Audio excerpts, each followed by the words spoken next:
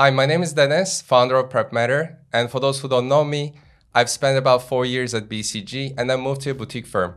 And today I have Lorenzo with me, another colleague of mine at a boutique firm that I worked at. And today we're going to talk about why boutique firms may not be the best fit for you. Let's get started.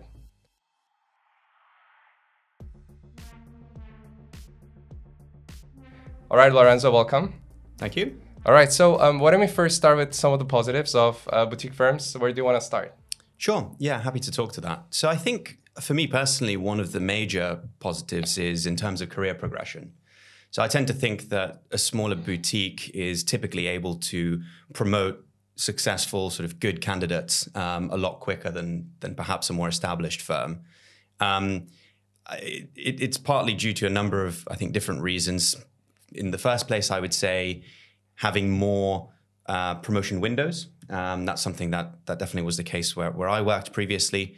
But also it could be a way of rewarding good talent and making sure that it doesn't leave the firm. Yeah, I remember that when we studied together at Cambridge, right? Then after this, I joined Carney, then BCG. And then just about 4.5 years later, I actually joined you at a boutique firm. And at that time, you already made it to manager. And at BCG, I was only at a consultant level. So it actually surprised me that, a boutique firm was able to promote in such a pace and manner.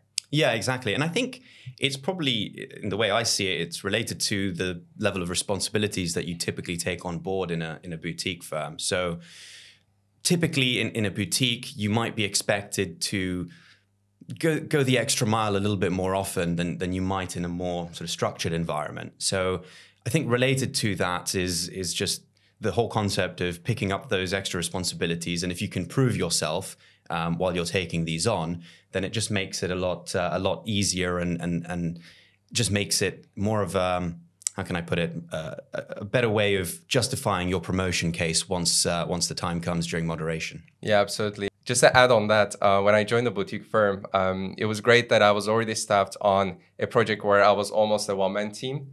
And I worked directly with the head of the office, which was an amazing experience because at BCG, I was usually part of a bigger team of 3 to 5, which is amazing. You own the whole module. But when you join a boutique firm, you tend to own the entire project. Yeah. At least this is what I've seen. Yeah, exactly. And I would say that level of responsibility also stretches beyond projects. So definitely this was the case in my experience. I was involved in onboarding, in training, in a number of different areas as well. And really it kind of gives you, I think, good opportunity to see what happens often behind the scenes or sort of outside of the project world. Okay, so what kind of things have you worked on besides the projects? Yeah, so I was heavily involved in recruiting and training as well. So recruiting would be from the likes of, all the way through from CV screening to actually interviewing candidates. And it even included interviewing candidates that would be joining the firm at a much more senior level than I. Mm-hmm. Because naturally having a positive culture in the team is very important, particularly for a boutique. And so they would often have more junior consultants have informal interviews and conversations with potentially more senior hires into the firm. Yeah, so it's interesting you said about the interviewing because something interesting was, at BCG, they typically train people from C2 level onwards. But as I was leaving BCG, I was just about to get my promotion as a consultant. So I wasn't really fully trained at BCG. But then as I joined the boutique firm, literally almost 2-3 weeks after I joined, I found myself in the interview room and I was already interviewing candidates, which taught me a lot and is something that I'm actually using at Prepmatter during my coaching sessions with people. Yeah, I think it's also a case of having to be a bit more nimble and entrepreneurial as a boutique firm. So it touches on the things that we've just discussed, but also more broadly, you can I think decide the direction of where you want to go a little bit more. Could be in terms of chasing market opportunities if you're a senior consultant looking to sort of pitch and win project work. You have a bit more of a say in terms of how to navigate that within a smaller firm. Yeah. Well, we talked a lot about positives right now. Is there anything else you want to add, or shall we flip the coin and then talk about why it may not be the best fit for everyone? Yeah, no, let's flip the coin. Okay, so let's just first talk about as a new joiner at a boutique firm. And because usually boutique firms are a bit smaller than MBB, you don't have as much flexibility in terms of the type of projects that you can work on. But of course, as you get more senior, you can actually drive the agenda. But this was at least my observation. Would you agree? Yeah, exactly. I think you've also got to be careful in a boutique, and this is not the case for all boutiques, but naturally it's a consideration that I think you should make before joining potentially a boutique, is that certain boutiques will only focus on specific project sectors, others will focus on specific types of projects. And so you have to be comfortable with the fact that you may not have as broad brush and experience as you would in a much more established firm, which has many more sectors, many more types of projects to be able to staff you on.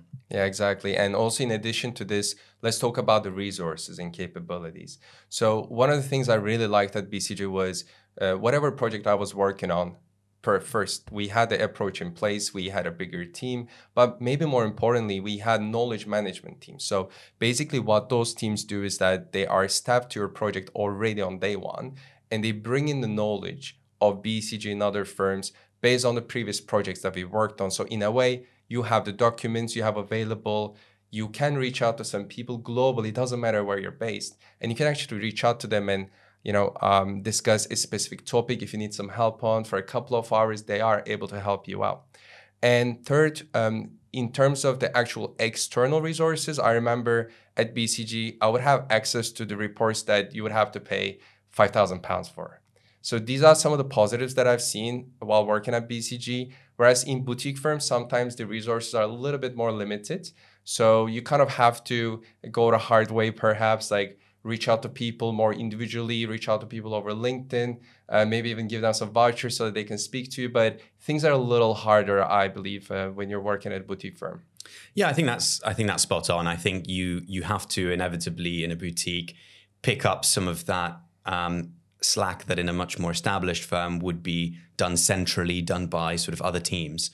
And so that might include, as you say, things like gathering market research reports, speaking to experts, which you might have internally in a larger organization, but naturally in a boutique, you're much less likely to have that in-house. So yeah, I completely agree with that point. Yeah. And in addition to this, the other thing was more around the internal trainings. So when I started working at Carney and then BCG, I literally had no idea about how to write slides, right? Or how to build models. Yeah. And for example, one thing that we have at BCG is, we call it lab, which is learning at BCG. And the way it works is that it is more like an internal compilation of training materials. And you can actually go there and learn how to write slides. And we're going to, by the way, upload a lot of videos about this in the next couple of weeks.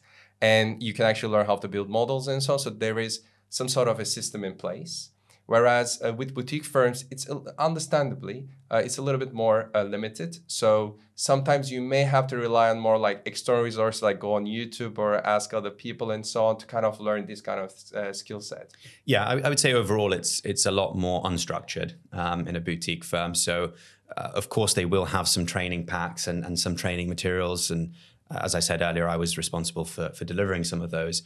But ultimately, there's a lot more focus on learning on the job. And as you say, picking up from other resources that might be sort of publicly available. Yeah, exactly. That's why I say that it may not be for everyone, right? So you need to really have the grit to go above and beyond to kind of, learn those. Whereas in bigger firms, perhaps because things are a bit more structured, even if you don't feel like you want to go the extra mile, they make sure that you learn everything you need. Absolutely. And the other thing I want to talk about is the culture. So, of course, it does change based on office to office, but usually boutique firms are often smaller in size compared to MBB, right? Sure. And one of the problems it may have, and again, these have two sides, right? Like one of them is, of course, the office may be amazing. There's an amazing positive atmosphere, right? People love it, and you just join that.